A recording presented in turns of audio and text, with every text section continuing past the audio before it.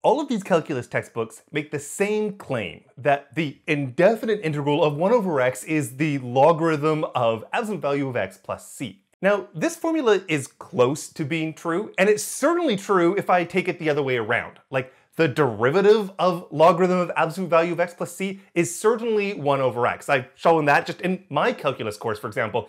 You can check out the links to that if you're so interested. But it's not completely true because there are other functions, other antiderivatives of 1 over x that cannot be written in this form. And that's what I'm going to show you in this video. My thanks to Brilliant for sponsoring today's video. More about them at the end. To understand this, let's first turn to the graph of logarithm and answer why is that an antiderivative of 1 over x in the first place. Now, the derivative of a function is the same thing as the slope of its tangent line. So if I put some point on logarithm and I think about what is the tangent line at that point, as I move the point around, I get all of these different values for the slope. So my claim here is that the derivative of logarithm is 1 over x. So let's plot 1 over x, and I want to observe that this is really aligned. If I take my point far off to the right here, then my tangent line is very close to 0, and the graph of 1 over x is very close to 0 as well. But if I take my point and I put it down here, then the value of the slope of logarithm gets very large, as does the graph of 1 over x. So the point is that at least graphically, the derivative of logarithm equaling 1 over x sort of makes sense, or said the other way around, an antiderivative of 1 over x is the logarithm. But there's something weird going on here about the domains, which is that for logarithm, this is only allowed to have positive values in it. You don't have the logarithm of a negative number. This is equivalent to saying that if you take the base e and you take e to some power, it could just never equal a negative number. So that's why logarithms of negatives are not defined.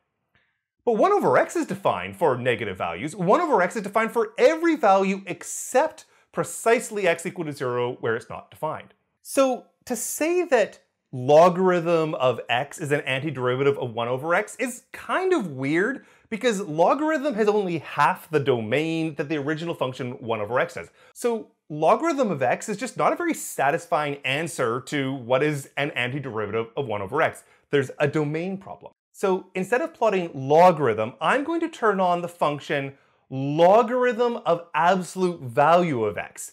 When you put that absolute value of x in, x can still not be equal to 0. That's still going to be this vertical asymptote. But the absolute value just means that any negative value just does exactly what it did on the positive side.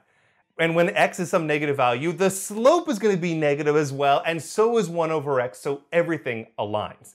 So this is the motivation behind the classic calculus claim that logarithm of absolute value of x is just a better antiderivative for 1 over x than logarithm without the absolute values, because now at least the domains match. Okay, so that part seems fine, so why am I making this video? Why am I suggesting there's more to the story? Well, there is one more piece that the textbooks do usually put in. They write this plus c. Let me take this graph of logarithm of absolute value of x, and I'm going to add to it an arbitrary constant c. So this is going to be the graph of logarithm of absolute value of x plus c for various different c's that I'm showing.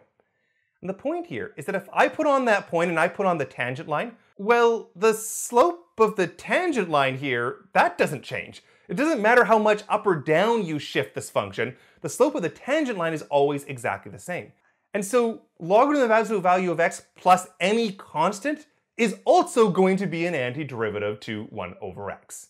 So why do I not like this answer? Well, it comes down to what do I mean by an indefinite integral, like the integral of 1 over x dx is some big f of x for the antiderivative plus an arbitrary constant c. A formula like this, the little f of x, the original function, that's just one function. But the right-hand side, capital F of x, which just means an antiderivative, whatever antiderivative you choose, plus an arbitrary constant, that is an infinite family of functions, a different function for every value of c. And more broadly speaking, the indefinite integral is defined as the set of all possible antiderivatives to my original function. And so when I say that the logarithm of absolute value of x plus c is not the general antiderivative to 1 over x, what I mean is I can show you some other function that cannot be written as logarithm of absolute value of x plus c, but nevertheless is an antiderivative of f of x. That means if you take its derivative, it will give you f of x. So let me show you that function. So now what I'm going to do is I'm going to, for positive values of x, plot just logarithm of x. And for negative values of x, I'm going to plot logarithm of negative x, which for negative values does the exact same thing as inputting an absolute value.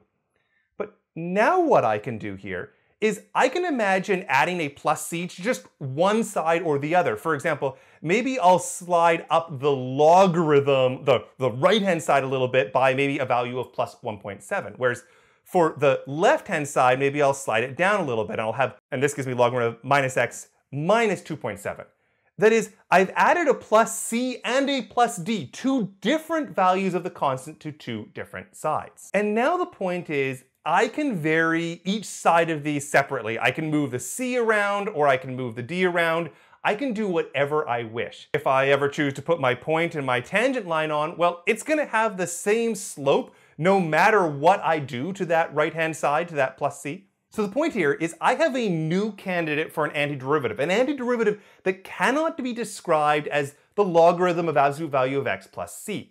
Instead, we have this sort of piecewise defined thing where we have the logarithm of x plus a c when x is positive, and the logarithm of negative x plus d, where c and d are arbitrary constants, when x is negative. And so taking the indefinite integral to represent all possible antiderivatives, this leaves us with the claim that there's more antiderivatives than just the original logarithm of x plus c. We have these new candidates, things like logarithm of x plus c when x is positive and logarithm of minus x plus d when x is negative, where c and d can be different things and they can be in fact any constant you wish. So now you might be wondering, well, hold on, how do I know that this is all of the answers? How do I know that there are not even more antiderivatives to 1 over x or any other function you might name? Well, the reason we were always comfortable with just an antiderivative plus an arbitrary constant, that plus c you had to write down so many times on your calculus papers, the reason for that was a corollary of the mean value theorem.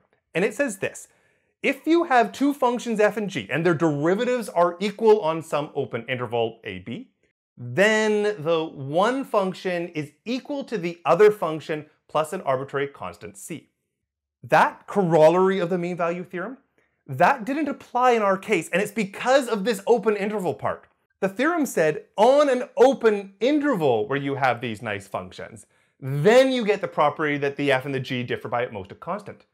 But the domain of 1 over x, negative infinity up to 0 and 0 up to infinity, not including the 0 in the middle, that is not an interval. It is two different intervals. On each of the two individual intervals, we saw that the theorem was true. We had these examples like logarithm x plus c or logarithm of minus x plus d. But collectively, since it is not an interval, the theorem does not apply. Okay, fair, I'm being a little bit pedantic here, but the real idea that I want to emphasize is that the notion of an indefinite integral is this entire set, this entire family of other functions. And before you just leap to thinking it's an antiderivative plus c, you have to pay attention to the domain. Now, if you really want to master calculus or many other STEM subjects, then I'd strongly recommend the sponsor of today's video, which is Brilliant. What I love about Brilliant's many different courses are just how interactive they are. Consider this example where I can grab the slider, and as I move it along, I see both the way the ball is moving up and down as well as the slope of the tangent line. This just really solidifies in my mind that relationship between derivatives, between tangent lines, and between velocities. And what I really like about this is if I come down here and click the continue button, I'm immediately posed with an opportunity to self-assess. Yes, I am right on the money. This kind of hands-on learning where you're in the driver's seat and having to think about the mathematics and play around with the mathematics, it's just really effective for your learning, and it's why I'm so proud to be sponsored by Brilliant. So go to brilliant.org/TrevorBazet, sign up for free, or the first 200 people to use that link are going to get an extra 20% off an annual premium subscription. With that said, I hope you enjoyed the video. If you have any questions, leave them down in the comments below, and we'll do some more math in the next video.